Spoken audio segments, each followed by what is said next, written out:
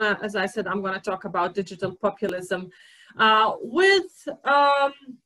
with emphasis also at some point in discussion on disinformation aspect of their performance. So I think that we are by now quite familiar with one of the leading definitions of populism, which basically argues that populism is a thin ideology that differentiates between corrupt elite and honest people. So populism necessarily involves the people and conflict between the people and the elites. Populist ideology very often includes third dimension, and that's the existence of the dangerous others, which left populists usually find among financial institutions, banks, corporations, etc., while right populists identify dangerous others very often amongst minorities, migrants. Both of these populist groups usually target European Union, so this may be the case with both left and right populists in Europe especially. And there is also centrist populism, populist options across Europe and the world who do not identify particular dangerous others. So this is the definition I depart from. And there is now a piling amount of research and studies that argue that, of course, digital technologies are to blame or play a very important role in rise of populist options. Although there are now also very sound arguments that this relationship is not that straightforward as sometimes or too often is being suggested. However, there is enough evidence to claim that basically digital technologies play an important role in a rise of populism. So this also affects, of course, the practices, campaign practices that usually involve, as I said, digital technologies, have been affecting also style of election campaigns and practices of election campaigns of mainstream politicians, most notably in terms of narratives, communication styles, and of course, campaign strategies. So populists have, and this is the argument that I also have here, very importantly been affecting campaign practices all over the world, and some of their strategies have been then adopted also by mainstream politicians. One of the most important segments that have also spilled over to mainstream campaigning is the use of digital technologies. In this area of research came to be known as digital populism or techno-populism. So these different ways in which populist politicians use digital technologies to appeal to their supporters and to mobilize their support. Commonly addressed features of this digital populism are the main, but not the only. The main that I'm going to emphasize today is first, unmediated nature of social media, which basically allows populists to communicate with their supporters directly while bypassing the filter of mainstream media. And we are all familiar with the Trump effect in that respect. Connected to this is, of course, the agenda setting effect of social media. Then aspect that is somehow maybe the least researched, but incredibly important, especially with new rising options and new parties, and that's the organizational potential of the internet that enables political newcomers to build their party structure, implement decision-making procedures, and mobilize supporters. Some of the most important evidence has come from Spain in this respect, as you know, and since we have our dear colleagues from Spain, I need to emphasize that, and we have lots of very good papers about how internet was used for the rise of different populist options in Spain and other countries, of course. And finally, micro-targeting, very important aspect of digital populism, which I'm also going to talk about today in Croatian case. So about Croatia, very briefly, for our dear colleagues from abroad, Croatia, since its independence in 1990, has been governed interchangeably by two major parties, conservative Croatian Democratic Union and a leftist Social Democratic Party.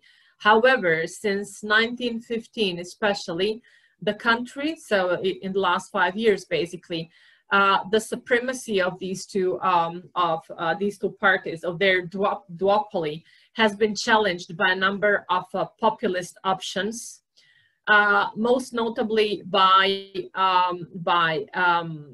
4 of them. First is the Bridge, the party that was that emerged nationally in 2015, and also Human Shield, another populist party that also nationally emerged in parliamentary elections in 2015. A candidate, Mislav Kolakušić, a very important figure I'll talk about, who won a mandate, a seat in 2019 European elections. And finally, so-called Homeland Movement, which also gained a respectable number of seats in 2020 parliamentary elections. All these options did not exist basically in Croatian national politics until 5 years ago.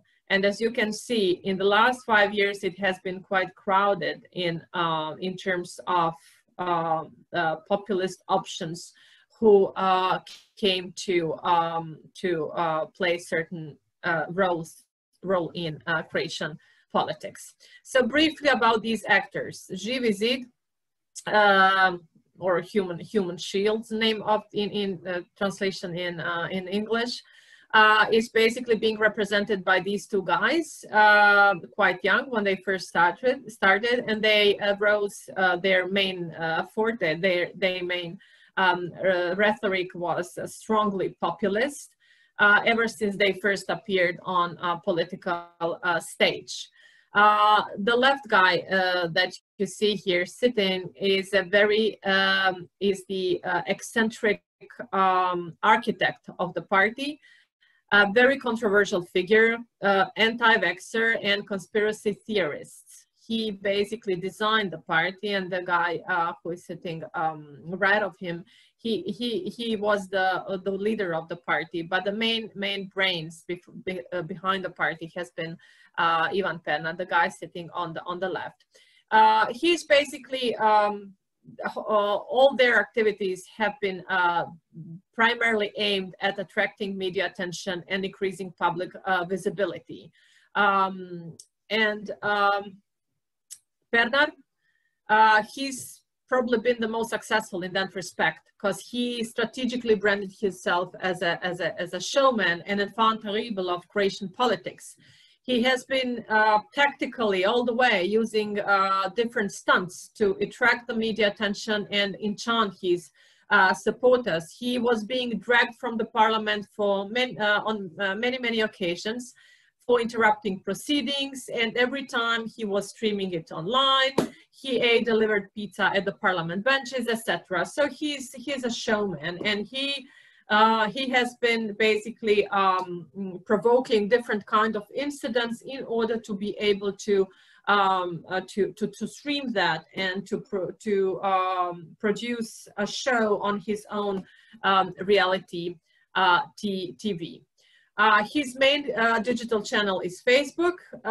His communication has been strongly anti-elitist, always on the side of the people against wicked political elites. He adopted the language of younger generations, And his entire social media discourse resembles one of an influencer rather than a politician. So he was labeled by scholars and pundits a reality TV star, celebrity politician. Our famous journalist called him a good television, or Jerry Springer of Croatian politics. Even New York Times wrote about him, and they called him a Trump-like figure because he, like Trump, is a political outsider who uses social media and attention-grabbing attacks on opponents. So he branded himself as a showman, political showman, and basically a celebrity politician, as we called him. He understands the power of the show, and he argued that if media is ready to make a circus and a show, I'm ready to be a clown and have fun with them. So he was ready to call himself a clown. He also said, if I wanted to be serious like other politicians, I could be, but that wouldn't be me, and you wouldn't be, talking to journalists, interested in what I'm saying, because I would be boring like everybody else. So he understands media frenzy for incidents, for show, and he knows, like most of other populists, how to abuse it. So they basically demonstrated back in 2015 and 16 excellent knowledge and the use of digital media. They were posting more than anybody else, and they were really able to use digital media to build their network and to attract their supporters. They were very successful in both in 2015 and 2016 snap parliamentary election.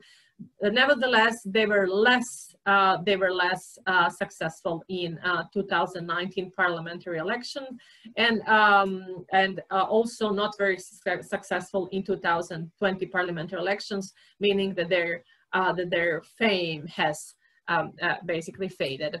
Another party also very briefly that's important in this respect is MOS, that initially started as a network of local politicians and local political options, and they very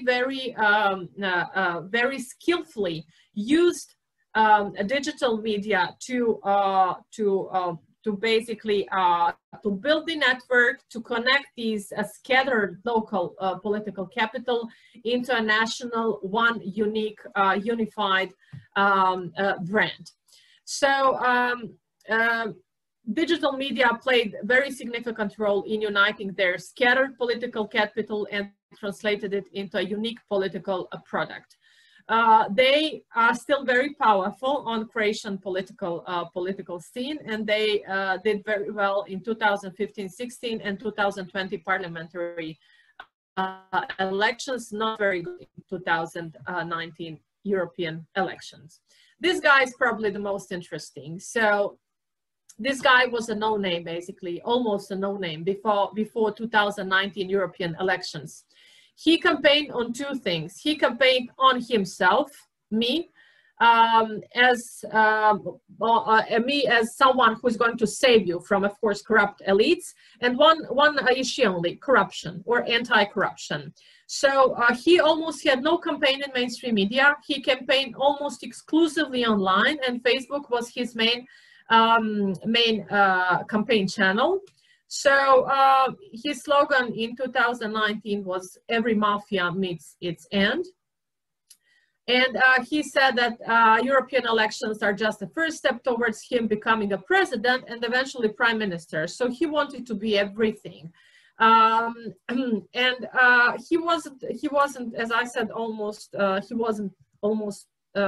wasn't present basically in the mainstream media, but he was present only on Facebook.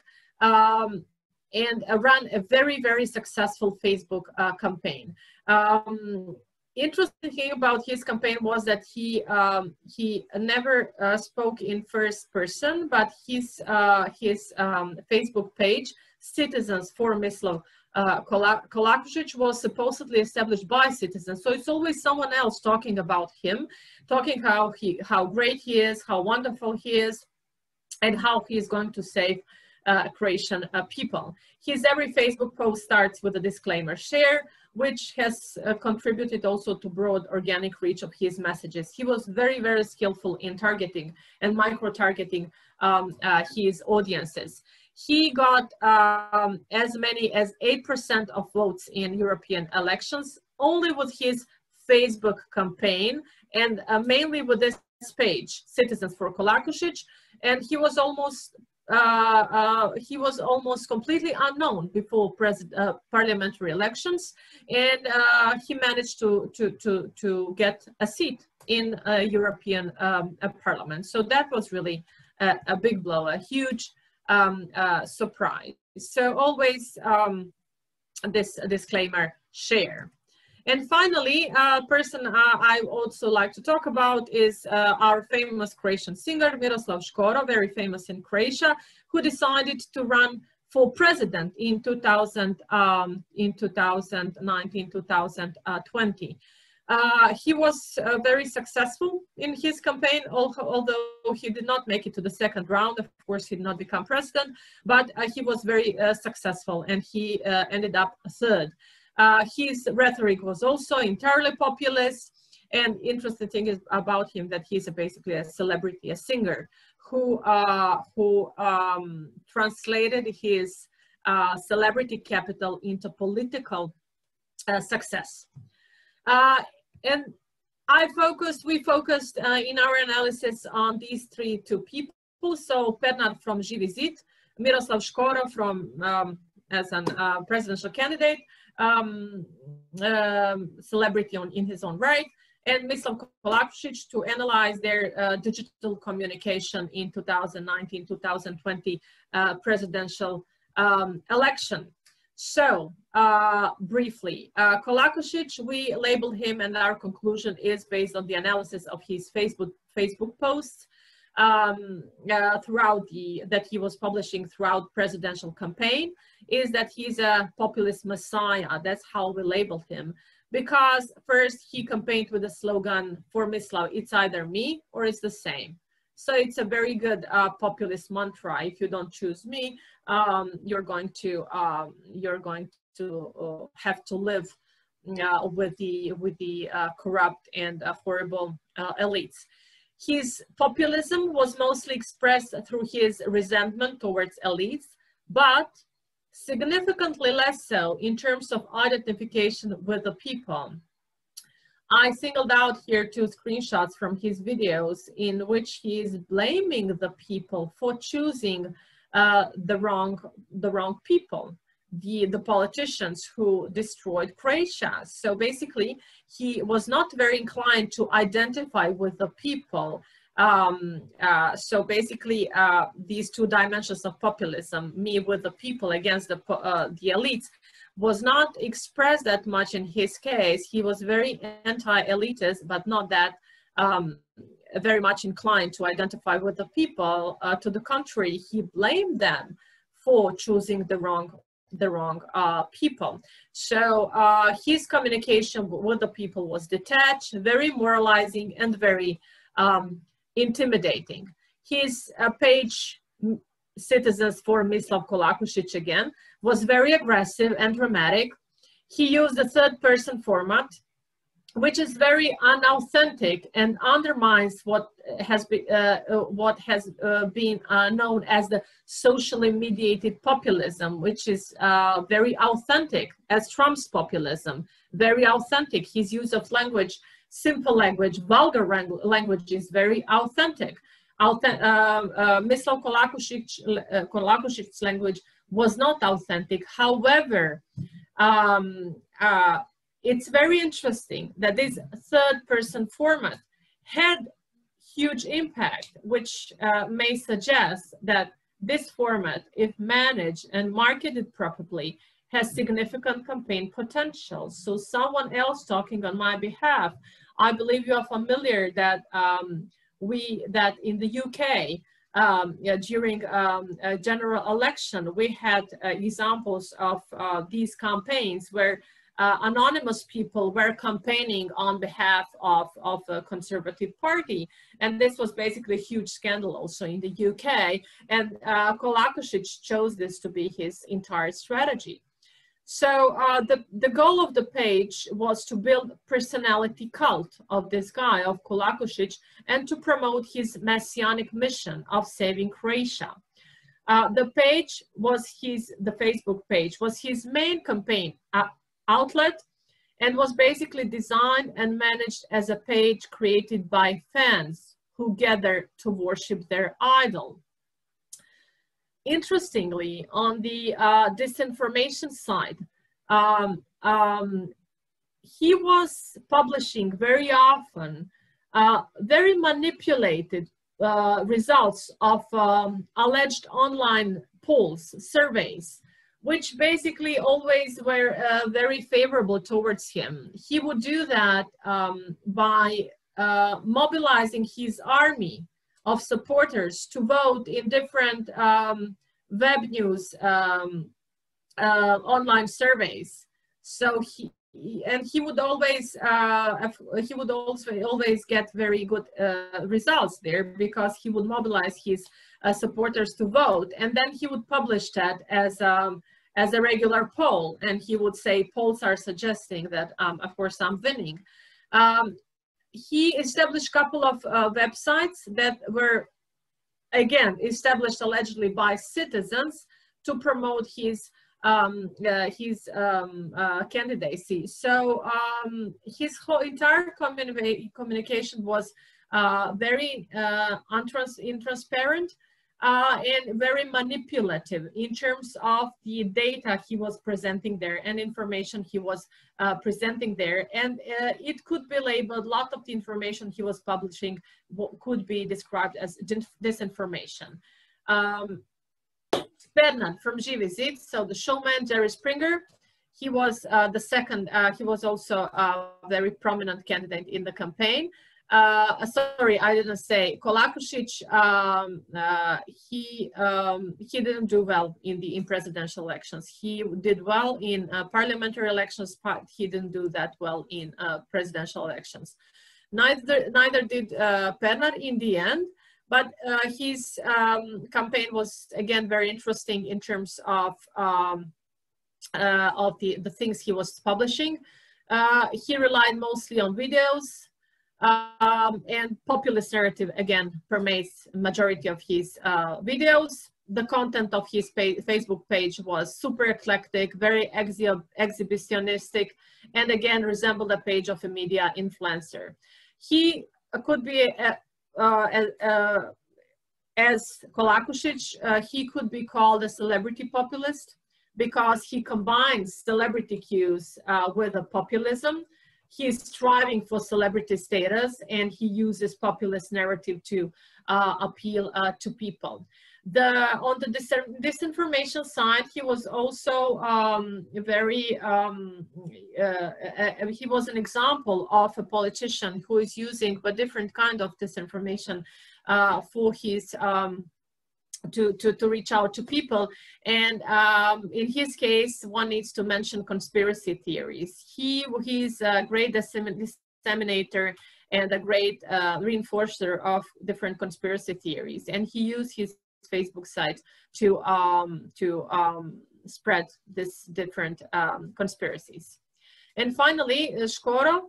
So the last populist that we analyzed is, as I said, a celebrity, a famous singer. He campaigned with the slogan, "Let's return Croatia to the people. It's now or never." So again, ask the people against corrupt elites. He insists that he is responsible solely to the people, and that he as a president would have ensured that people get greater part in decision making through referenda, etc. His campaign narrative was clearly populist with a strong right-wing slant, and it was mainly built around his alliance with Croatian people, and to a lesser degree on criticism of elites as a collective enemy. Interestingly, although he entered political arena as a super popular singer, he tried to distance himself from his celebrity background. This is very different from his international counterparts, such as Zelensky, who built his whole campaign around his show business identity. So Škoro, to the contrary, he tried to distance himself from his celebrity background, probably thinking that this is going to diminish his electoral chances and that he's going to be found that his celebrity populism celebrity populism is going to only the people are going to find his celebrity background trivial in politics, not serious enough. So he was distancing from his celebrity background. This is the only photo in his entire presidential campaign featuring him with a microphone in his original environment. This was he used it because this is how television announced an interview with him. Otherwise, he probably wouldn't have used it. So he didn't wanna engage with that, for better or for worse. In terms of disinformation, he was the most straight candidate, and his campaign was the most traditional, also on Facebook, and he did not really use disinformation. He was accused of using for his stance and for his positions, but he wasn't really manipulative in the way that other candidates were, in terms of really distributing disinformation or manipulating information. So the conclusion here is that basically political outsiders since 2015 until today, who irreversibly transformed Croatian political scene, strongly relied on three campaign strategies. They all campaign on strong populist messages, which are confirmed to contribute to popularity of politicians who use them. Second, they all adopted distinct variants of very performative communication, with Pernar being the biggest showman. And finally, they all use digital media in a very innovative and clever way to build their party infrastructure, mobilize supporters, and target voters. This was all confirmed also in presidential elections, although populist politicians did not make it to the finish. They did not make it to the finals. However, Škoro's party did extremely well in 2020 parliamentary elections. So basically, the political, the capital, the strength he gained throughout presidential elections was used in parliamentary elections. He's the third biggest party right now. His party is the third biggest party in Croatia right now. So, and it didn't exist before he ran for president. So that's the power of populism, in his case, right populism in Croatia right now. So interestingly, and related to populism and digital populism, is another phenomenon that I was mentioning, and I touched upon when talking about these three candidates, and that's celebrity populism. So that's populism that combines the narrative of populism with celebrity cues in different ways. So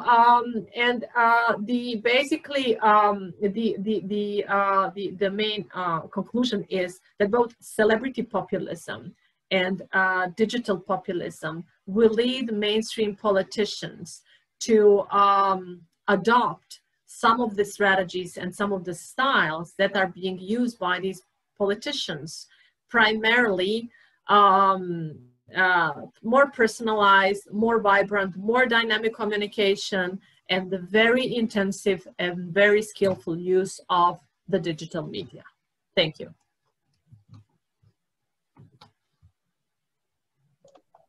Thank you very much. Marijana, you can stop sharing your screen. And let me just say that you can now start asking a question. I can see down in the Q&A section, because this is a Zoom webinar, that we have one pending question. And if someone of you, I mean, you can either, there is a raise hand option, then you can raise your hand and we can, or you can just unmute yourself, and here, Marijana, you can answer your questions. Okay, so populism in the world is a very, very broad thing right now. So it's very hard to explain anything with everything in the world. So, and also populism. I can say a few words about Croatian populism, the specifics of Croatian populism. So it has been on the rise since 2015. It existed before, but it wasn't systematic as it is right now. We had two parties back then, so which I mentioned today, most Zenzerović and broke this duopoly, or of the two major parties. Since then, populist discourse has been quite present and quite dominant in many aspects in Croatia. Not only amongst politicians, but also in the media. So populist discourse is very strongly present in Croatian political and public sphere, and the carriers of the discourse are politicians, but also the media. And aside from Živi zid and Most, I mentioned two other most prominent figures that embody this populist discourse politically, and that's Kolakušić and Škoro and his Domovinski pokret, or homeland movement. You probably want to know about the ideological slant of Croatian populism. I guess that was really the question.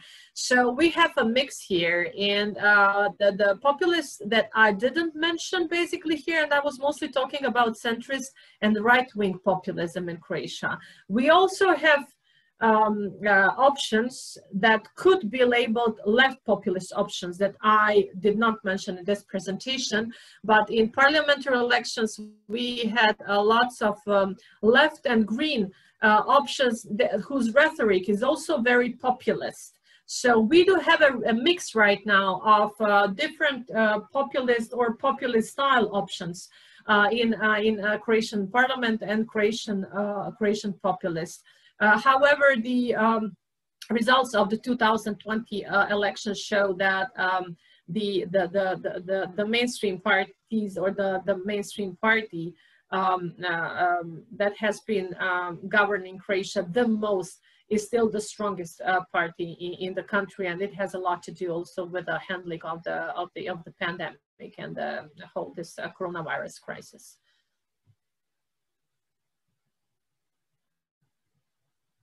Anna, hello everybody. Marijana, can I ask you a question? So it was very interesting presentation about our presidential election last year. But we had, as you mentioned just right now in the answer for the first question, we had subsequently normal regular elections for the parliament. Can you connect let's say results of presidential elections to as a prediction data to the this year parliamentary elections? But of course, as you mentioned, several ultra-leftist or leftist populist parties arose from and came to the parliament. How do you predict their lasting in the parliament? Because we see that in last 6 months from elections, or four months, they somewhat changed their attitude with their speeches in parliament. And I would say they are not so, you cannot see so much activism in their speeches in parliament as they showed before the elections. And can you use all this data to predict their life or their behavior in the future for these leftist populist parties? Because they are now very influenced, and they it seems that they could how to say in the future make coalitions with the Social Democratic Party, as we see from elections for their presidential presidency in the future, of the Social Democratic Party. Yeah. Okay. So the biggest legacy of yes, thank you. Unmute yourself. Yeah. Thanks. The biggest legacy of presidential elections is definitely the rise of the homeland movement. So that's the legacy of the presidential elections because of the charisma and the success of Miroslav Škoro. It was possible to build a new party that basically that was quite successful in parliamentary elections. The leftist Green Left Coalition, how it's called, or which has indeed a very strong activist slant in their modus operandi. They're a very interesting phenomenon, and we'll see how that's going to develop. You mentioned, and I think that's your point, that they changed, that their discourse is started to, not discourse, but their style in a way. They also started to change a little bit since they won their seats in the parliament, and that's not uncommon with parties who start as populist or different activist options. Once they end up in parliament, and once they end up having power, and they need they end up having a certain authority, usually they start to change their discourse, and they start to their discourse becomes less populist and less activist. So they are still in the parliament. They don't have executive power yet. And we'll see if that's going to shift at some point if they get some executive power. But right now their position is to challenge the elites and to challenge the mainstream parties. That's their main position, and they are challenging the governing party mostly, and they are going to. They'll probably keep challenging each party that they perceived as oligarchs. HTZ, probably in Istria, the long-standing governing party, and all other parties that are being perceived as sturdy elites and sturdy, So the mainstream. The establishment, political establishment, that's what they do, and that's what they'll continue to do. And I think that their discourse, and that has been spotted with many populists across the world, will start to change once they get executive power. Then they adopt more mainstream stances and positions. That's usual pattern. So.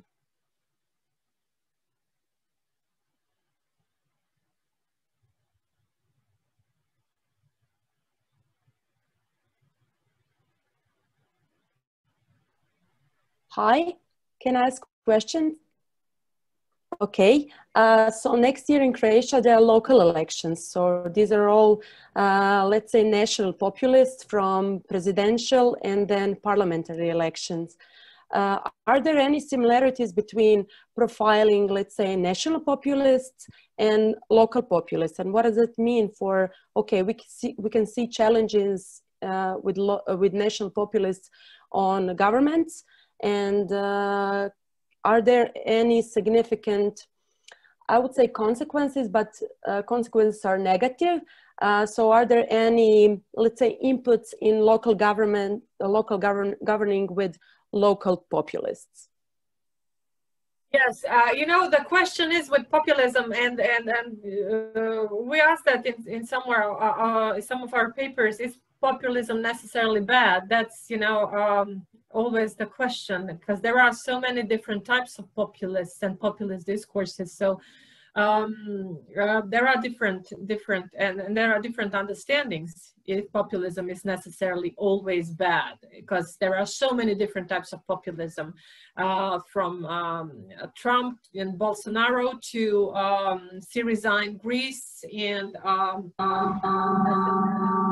etc., and different Croatian populists. So that's the first thing.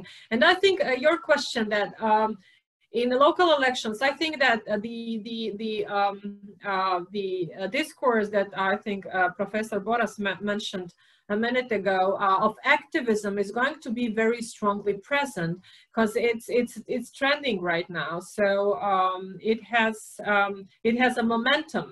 And I think that populist narratives will be strongly present in terms of us against the elite on a local level in many different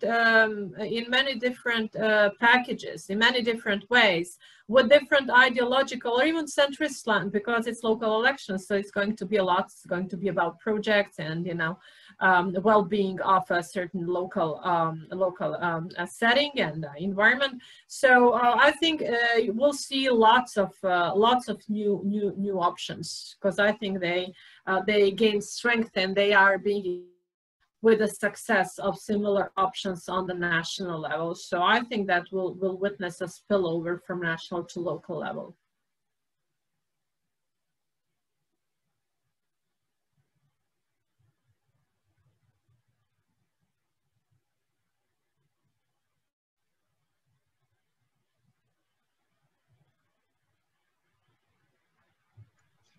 Just a second, we are waiting for a question from Professor Prelog. I'm here, but it's just a question of technicality, so I can speak. Can you hear me all? Marijana, can you hear me? Yeah. Hope so. Yes, okay. I think we have seen here two quite different examples in the case of Pernar and Škoro, because if you look at these two persons, one was already a celebrity, like Škoro, and in his campaign, he actually wanted not to mention too much time his celebrity status. In the same time, you had Pernar, who wasn't, he was completely unknown person, but he tried actually to become, well, today we should say an influencer in some way, because he wanted that more and more people listen to him, read what he is writing down, looking for a video and so on. So I mean, it's interesting that from two different sides, actually, they started their campaign. One was from, you know, celebrity level, the other one guy who tried to become a celebrity. And but everything else, they used some same ideas, looking ideologically, or this, you know, president of people, you know, guy who is representing in his party people. So, I mean, it's interesting that actually they met somewhere in the middle, but starting from different positions. That is my comment. Yeah. And there's this whole now theory. The original paper we wrote is about celebrity populism, basically. We tried to clarify different types of celebrity populists and show how these two dimensions merge, celebrity cues and populist narrative, into something that translate into an attractive political product very often. And yeah, you rightly noticed that one type of celebrity populist is a celebrity populist by origin, like Škoro or Zelensky. And the other type is basically people who come from the sphere other than politics, enter politics, and then start adopting celebrity cues to basically turn themselves into a political celebrity. And that's exactly what Pernar was doing. And also Kolakušić, but in a very different way, not in a showy way, but in a way of trying to present himself as an idol, and recruiting a group of fans who will be worshiping his persona in a very similar way a celebrity does with their fans, celebrities do with their fans. So that's very interesting, this different typology of incorporating celebrity cues into populist discourse. So, and we argue that, you know, a celebrity cues amplify populist discourse, and adding even more to the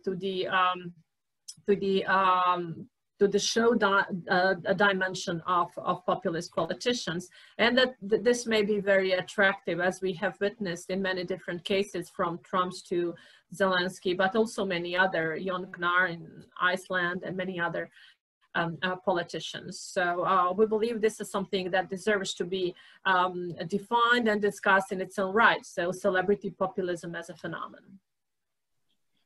Thank you very much. And the last question by Professor Ana Maria Musa. Sorry, hi, hello. This is not a question, it's actually a comment, because maybe it's interesting for Croatia, but it has broader implications for scientific research on representation. So Croatian government has an intention to decrease the number of councillors in local governments. And well, I'm wondering, and I think that it is an important research question for political science and for communication science, whether this decrease, I think it's about 20%. So instead of, for example, 15 councillors, you'll have 11 or 12, they're not sure yet. Or in Zagreb, instead of 50, there will be 42. So the question is whether this decrease will lead to basically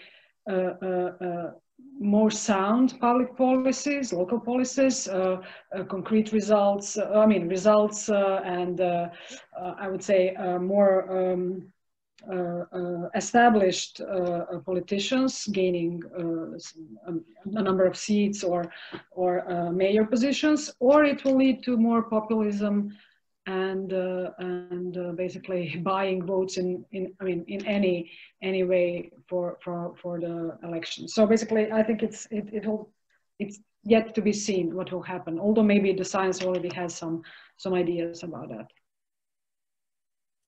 Yes, but you know, I think I think political science has become very limited in explaining certain things, and I really believe it needs to cooperate with different areas of research, not only media studies, but also celebrity studies, cultural studies, etc., etc., that kind of have maybe but broader understanding of the media and cultural matrix that we live in, contemporary media and cultural matrix. I think that's very important, and that's also partly answers your question. The example of Kolakušić that I kind of touched upon today is a very also scary example, because you have a person who is unknown. You have a person who competes in European election without even mentioning European topics, not one single time, and who wins a seat in the European Parliament without even mentioning European topics, not once throughout the entire elections, and he wins a seat in European Parliament just because of his personal appeal and one issue, and that's corruption. And it's an empty signifier, because he never actually explained how he's going to tackle corruption, but that he kept on talking about corruption. So it's basically he sold his style, he sold himself and his personality cult to the people. And I think that's also possible on local level. And I don't think really that reducing the number, it will have certain positive, I think, benefits, definitely. But I don't think that's gonna be in terms of, presentations and the stimulus for the people, that people are going to vote differently based on issues and not on styles or, affection, if these changes are being implemented. I don't think that's not going to change much. I think that we're going in a certain way of, you know, attraction, style, and appearance, and I think that's happening everywhere on every level. Thank you very much. And I can see one comment from Professor Bešker in the comments area, when he said that it should be said that the aggregation of right-wing populists led by Škoro cleansed the conservative HDZ party of most of its former extreme right-wingers. So thank you very much.